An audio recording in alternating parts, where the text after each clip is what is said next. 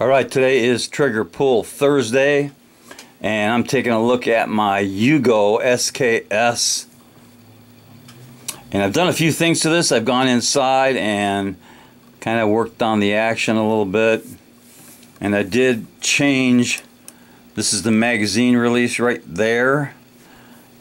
I took this plastic one out. This is the plastic magazine release. Who knows what kind of plastic that is.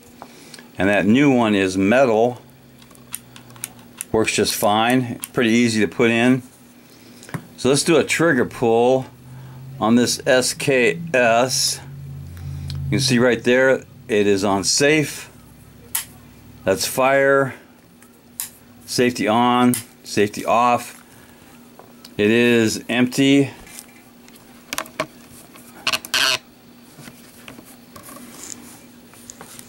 It is unloaded. Let's see if we can do a trigger pull.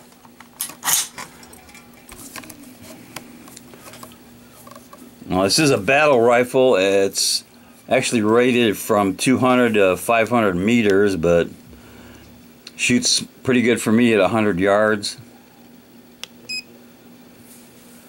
Alright, first trigger pull.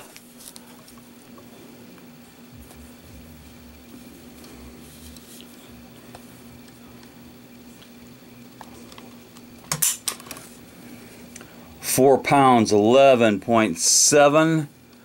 Yeah, 4 pounds, 11.7 ounces.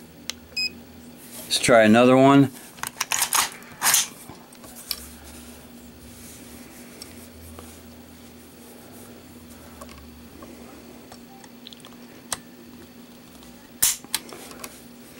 Okay, 4 pounds, 2.3 ounces. That's not bad. Let's try one more.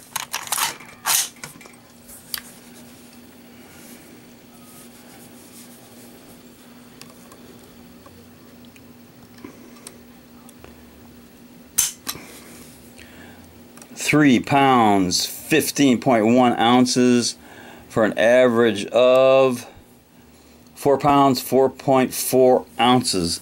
That's pretty good for one of these old battle rifles. And this is a pretty good shooter. And like I said, it's been heavily modified. Well, not really heavily modified, but it's got a folding plastic aftermarket stock on it, which is really nice to carry around. And I think it weighs about 7 pounds. So that is Trigger Pull Thursday. And I'm going to give this old battle rifle just a little bit of cowbell.